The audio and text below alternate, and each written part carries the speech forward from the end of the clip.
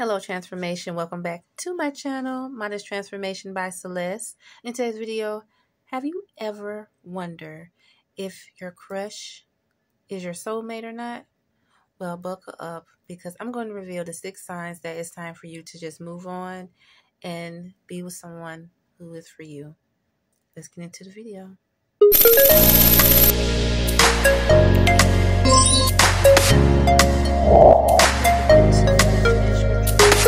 I'm going to give you guys 6 signs that your crush is not to be. It's sad to say, but it's the truth. I have been through it and I had to get on. So these are the 6 signs here. I'm going to go one by one and I'm going to show you guys each of one of these different signs of you understanding yourself, of being in a relationship, whether you're a man or female. And I'm going to tell you guys. Number 1 is lack of reciprocation, meaning that what if you're planning, right? You said, well, I want to see you, I want to get to know you, and you want to go out on a date. However, this person is kind of wishy-washy, kind of like playing the field, right? I have been through that because I have planned. I said, well, I want us to get out and go out, grab a bite to eat. And they don't say anything in response, and it was like, okay, like, I'm putting this effort out there, what I'm doing wrong, but it's not you, it's them. So you had to really be careful when you put yourself out there dating or having a long time crush on someone you have known for years, but they don't reciprocate. So it's a lack of reciprocation. And most of the time, guys will say that they've been hurt, they went through a lot, and so have you. So don't accept that because everybody's not the same. So, when I hear that, I like, you done did something, you did something. So, I don't like a man that don't want to participate into anything. And it makes you feel like you don't want to be in relationships or any at all because you feel like, wow, I don't know what I'm doing wrong, or you feel left out. But lack of reciprocation. Sarah scrolled through her phone, rereading the witty text she'd sent Ethan 2 hours ago. Still no reply. It wasn't unusual. Most of her messages hung in the abyss of his phone unanswered. Yet every time he did respond, it was a spark that reignited her hope. This time, though, the silence felt deafening. As she stared at his latest Instagram story, a picture of him laughing with another girl, a realization hit her like a rogue wave. Maybe the only reciprocation she'd get was a sore thumb from scrolling. Second one, mixed signals. You know how someone be so lovely-dovely around you. They want to smile and play with you, giggle, and this and that, and trying to make sweet gestures. Oh, I missed you, or can I see you, or can we video chat? Things in that nature. Then, all of a sudden, they act distant. And you wonder, what did I do wrong? Did I say something wrong? Did I say something to you in the wrong way? Did I offend you? Or, what is it? You try to go around their bubble and understand what is it that you may not understand what's wrong with these mixed signals, what's wrong with these mixed emotions. Why are you saying you like me one day, you flirting, and the next you distant? Most importantly with that, ladies and gentlemen, that person's probably seeing somebody, in my opinion, or they are conflicted because they're thinking about their past or what they went through. They probably feeling like, oh, I'm going through the same path. It's with this person. I like this person, but would they hurt me or will I hurt them? So it's like a conflict battle. So, I'm just like, the mixed signals. And if a guy or a female is giving you a mixed signal, it's just best to just walk away.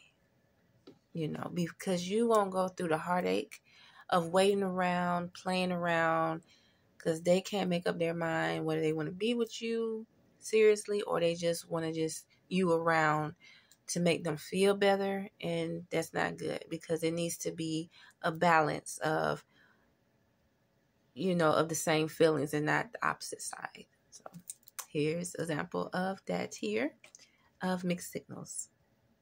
His gaze lingered on Maya a little too long in history class. Her cheeks flushed and a smile played on her lips.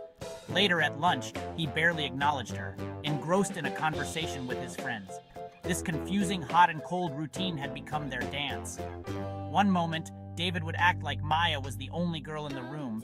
The next, he'd treat her like a ghost. The mixed signals left her perpetually off balance, never knowing where she stood.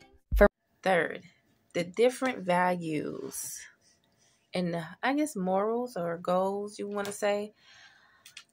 So the person, he or she, they may be outgoing. They like to party a lot. They like to be seen. And Chloe were inseparable. They laughed together, shared secrets, and finished each other's sentences.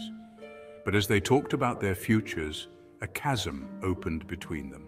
Liam dreamt of traveling the world, living a life of adventure. Chloe, on the other hand, longed for stability and a family. Their core values clashed, and neither was willing to compromise. The love they shared was genuine, but their paths diverged, leading them to a painful realization. Sometimes love isn't enough. And investment. Ladies and gentlemen, please do not put all of your energy into someone that's not doing the same for you. That's just saying, for example, you calling them, keep calling them, run them up, and they'll call you when they feel like talking to you, and be bothered with you. So I'm saying, stop putting so much energy into calling that person. Lack of effort and investment, the one-sided street. Noah thought he was being charming, showering Maya with compliments and grand gestures. However, Maya craved a deeper connection.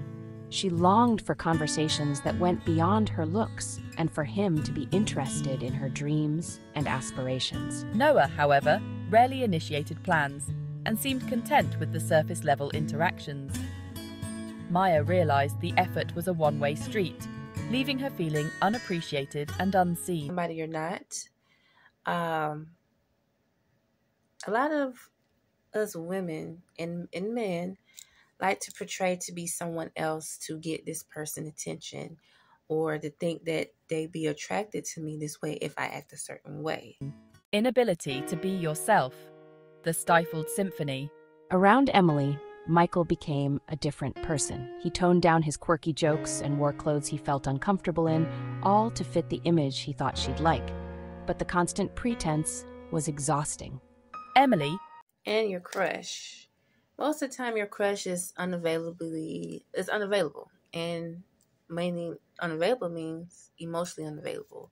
You try to talk to them, have a conversation, and try to open up about their feelings, how they feel about you, and they kind of in this box that they don't show emotions. Attracted to his genuine self, picked up on his discomfort. One night, after a particularly strained conversation, Emily confessed, "I like you for who you are, not who you think you need to be." Michael, realizing he couldn't be himself around her, knew their melody wouldn't harmonize. If they don't see the goodness in you, then they're not for you. I learned that, and I cried a lot because I felt like I wasn't attractive enough. I felt insecure with coming down to men, because I felt like, every time I liked someone, it goes off really smooth, and then next thing you know, it's on the back burner. They become distant. They act crazy. They act funny, and I'm like, what did I do wrong? What am I doing wrong? But it's not me. And I just haven't met the right one. So that's it, you guys. Those are the 6 signs of if you and your crush are meant to be or not. But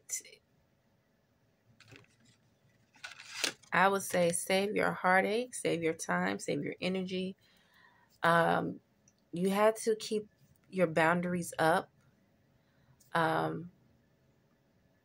just look around and see if you have some true people that really care about you and that really wants to take it further to the next step, then that is the person for you.